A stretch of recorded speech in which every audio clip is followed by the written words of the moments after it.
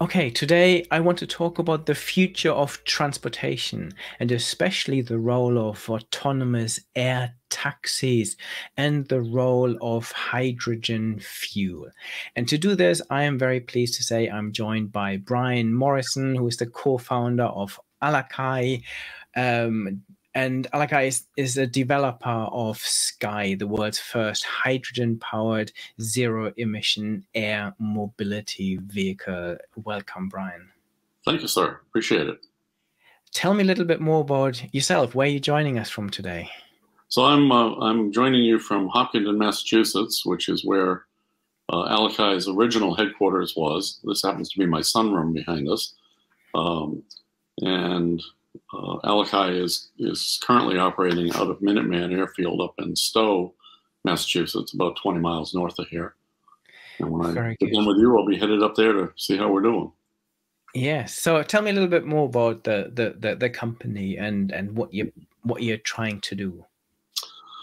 Sure. So the earliest work on flying taxis was back in 2012 when I first started doing some of the concept work.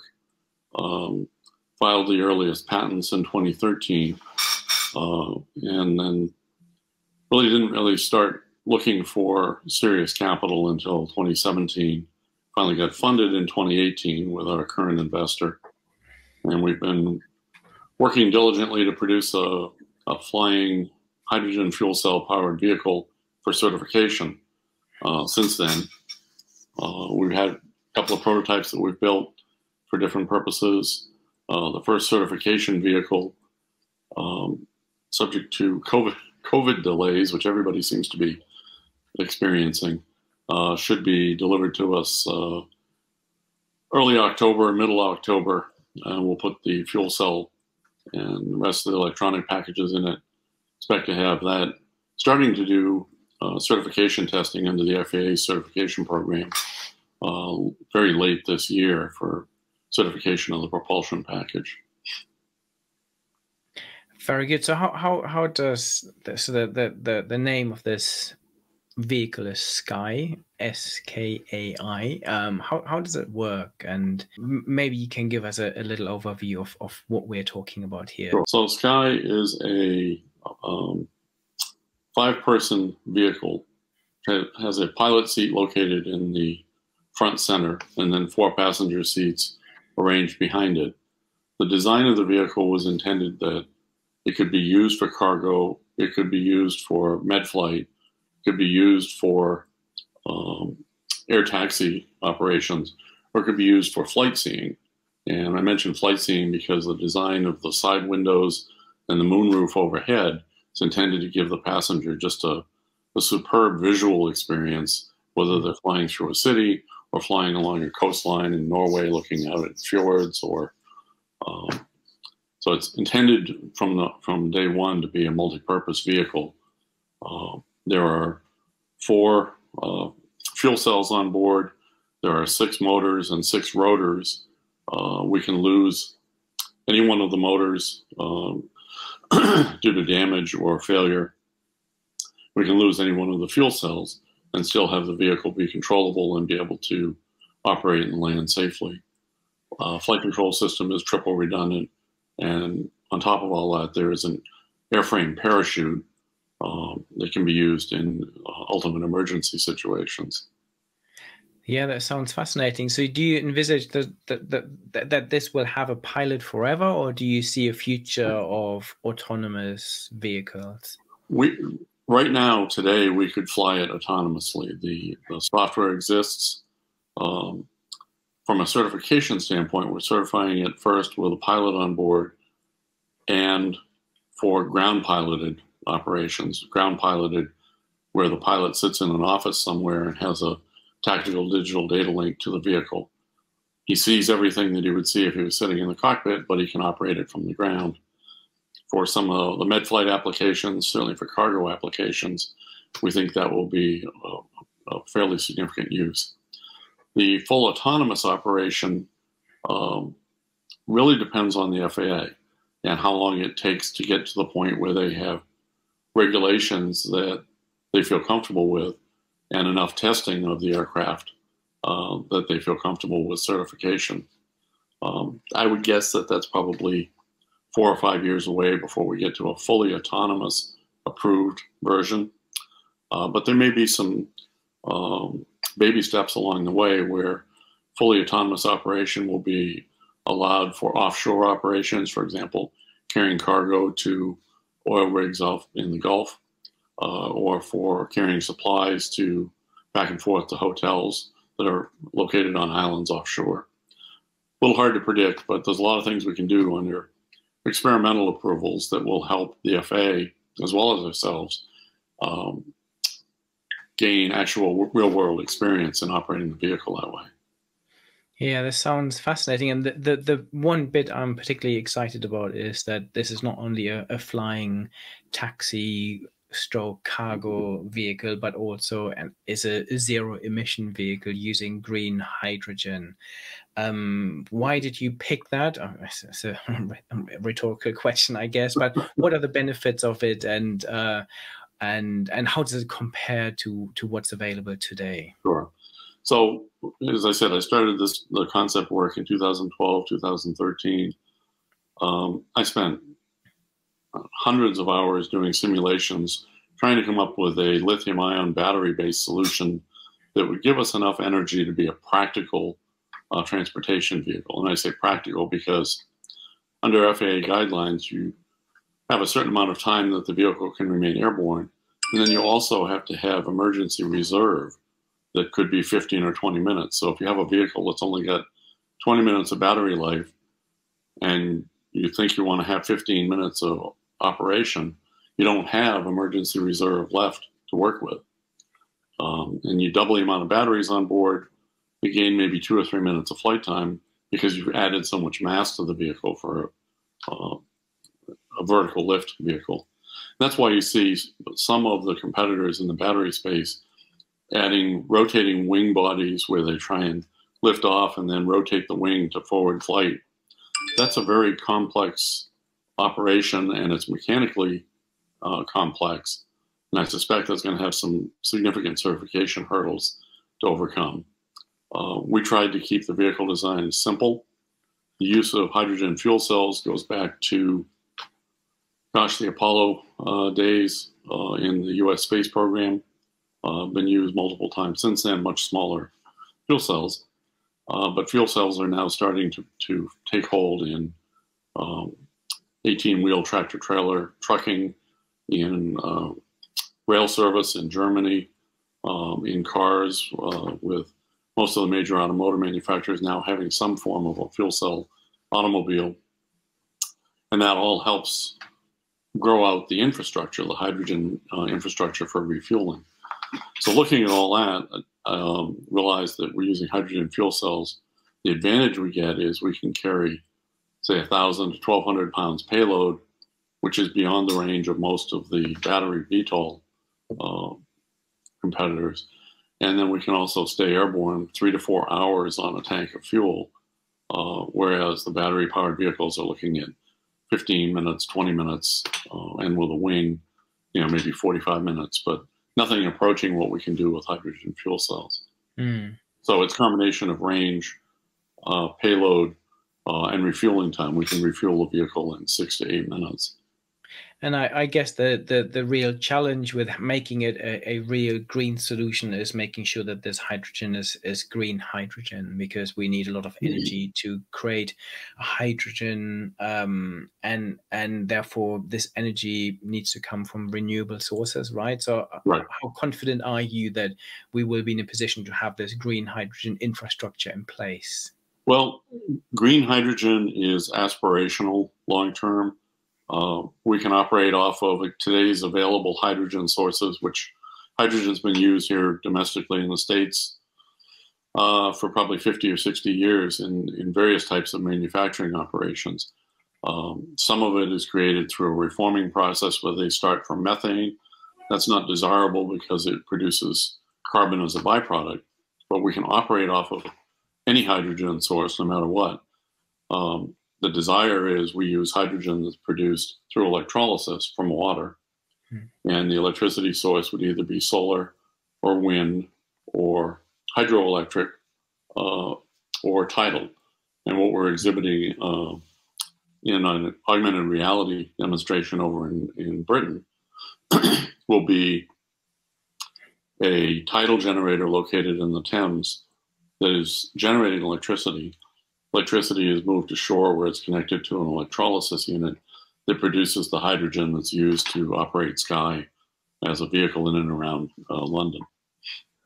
Wow. So what are the near future use cases that you are seeing for Skai, or for any of those autonomous self-flying air taxis fueled by hydrogen, hopefully? So there's a significant amount of interest in what I would call emergency response. We have a couple of state customers that are very interested in pre-locating Skai vehicles in their various locations around the state. And if they have a major hurricane that hits that closes off roadways, number one, they can operate Skai in and around the area much more cost effectively than using a turbine helicopter. And they can create their own hydrogen to refuel it. They're not dependent on the road, say like I-95, being available and open again to get fuel into a traditional helicopter. They can actually manufacture their own hydrogen using wind or solar sources that they can locate right there in the state. So emergency response, getting people to and from a hospital, getting emergency rations or water out to people that are otherwise cut off is one big use that we see. And that can happen ahead of FAA certification. The vehicles, if they're operated under the auspices of the National Guard, are exempt from FAA certification requirements. So we expect to, mid to late next year, 2022, be having some vehicles that are operating in emergency response and potentially under autonomous operation without a pilot on board. That's very exciting. And the longer term use cases that you're seeing?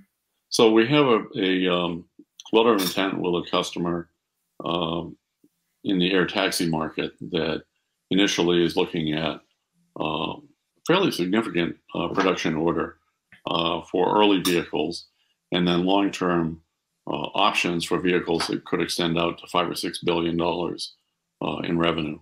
So we're pretty excited about that. We've had some discussions with major freight operators, folks like Amazon and Federal Express, that are looking at moving packages from point A to point B, very interested in autonomous operation as well. But near term, they're just looking to replace existing aircraft that are costly to operate and that are polluting through their operation. A lot of these companies are starting to focus on becoming zero carbon footprint in the next 10 years or so. So we're excited about those opportunities. Medflight certainly is an opportunity as well, where we can have, a couple of EMTs on board and a stretcher and medical equipment fly to a location where there's, been a road accident, or just to a hospital where we need to transport a patient to another location. Very good. So what do you see as some of the key challenges that we need to overcome, maybe technically, maybe in terms of culture and acceptability of what we're talking about here, in terms of making this a mainstream part of future mobility? I think the vehicles will make their own case for things like air taxi operations, where convenience and the carbon-free footprint will sort of sell itself. And as people start to experience taking an air taxi that is very, very quiet and totally pollution-free, that starts to open the door to, well, gee, I flew in one of those. That was kind of cool. Maybe as the price comes down, maybe several people get together and purchase one, or if a wealthy individual just buys one for their own use. Long term, we see them getting involved in not just air taxi operations, but commuters being able to live out in the suburbs or out in remote areas and have access to the inner city when they need to by taking a clean, carbon-free vehicle to get them back and forth. quickly, cleanly. But that's, potentially 8 or 10 years out in the future. Society is going to have to experience it, understand the safety before they'll be adopting it on a large scale use. But I think air taxi and freight certainly will be some of the early adopters that will help to get us there. And I'm guessing that there'll be some wealthy individuals in the Middle East that may want one just as a, hey, this is the latest and greatest thing to get around in, and I want one for my personal use. So what price point are we talking about here? I don't really want to get into pricing on, because it's so dependent on the fuel cells. And right now, most of these fuel cells that we're working with are hand built, and the price is expected to come down by a factor of 10 on that over the next several years as we start to build volume. Long-term goal is to be able to sell these vehicles for 200,000, 250,000 or less if we can get to automotive scale production. And we are talking with a couple of automotive manufacturers about potentially building these on their production lines. As automotive production starts to decline, they're looking for what's the next thing that we're going to be buying into or that we want to be building. One of the big fallbacks or failures in general aviation has always been general aviation aircraft are built a few at a time by hand, and they've never had the economies of scale to get cost of the avionics down, to get the cost of the engines down, and get the cost of producing the aircraft down. And if we can get to the point where we're building 5,000, 8,000, 10,000 a year, we start to get into those economies of scale that will drive the cost down, will help us get this into much broader acceptance in the consumer market, as well as just the business-to-business market. Very good. So what are your future prediction then? Let's say we're looking 10 years into the future. How would you describe the whole mobility landscape, and what proportion of it do you see being autonomous, and what mix do you see between air, so 3-dimensional, and 2-dimensional on road travel? Well, no, there's a dangerous concept to try and predict. 10 years in the future, I think autonomous will be accepted, although the degree of acceptance may still be an evolving process. But it will have been, approved by the FAA in at least targeted applications. I think there will be a much greater acceptance of flying vehicles, air taxis, freight delivery, whether it be with a ground piloted or in a fully autonomous operation. Autonomous is ultimately the way to go, because you get the maximum payload with without any impact in terms of having a pilot on board. So for air taxi operations, that's the sort of the holy grail of how do we get the operating cost of the vehicle down as low as it can go. Very good. And how much of transportation do you think will be in 3 dimensions rather than 2 dimensions? We're talking in the United States, or are we talking worldwide? Yeah, let's start with the United States, maybe. In the United States, it's going to be tough to overcome the Americans' love for their automobile until we get the cost of this vehicle down. So 10, maybe 12%, something in that neighborhood in 10 years' time. Actually, travel happening by that. NASA, in some of the very long-range forecasting, has said, in time, 40% of all travel will happen with autonomous air vehicles. But that may be more in the 10 to 15-year time frame before we start to approach those levels.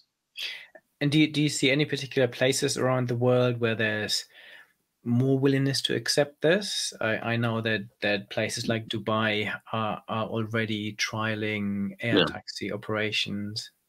I would say, any place that there is horrible inner city traffic, the business community will very quickly move to try and adopt, at least have access to clean, advanced air mobility vehicle capability. So, Dubai, London, Los Angeles, San Francisco, any place along the California coast, Dallas, Texas, Sao Paulo down in Brazil, Singapore. Just look at, what are the top 20 or 30 cities with the most congested traffic. Those are great markets to start with. Very good. Thank you so much, Brian. That was a fascinating conversation, a super interesting concept. I love the idea of combining AI, autonomy, air taxis, and clean green hydrogen. So I wish you all the success with your project, and hopefully we'll talk again when we have more of those vehicles in the air where we can actually see what they can do.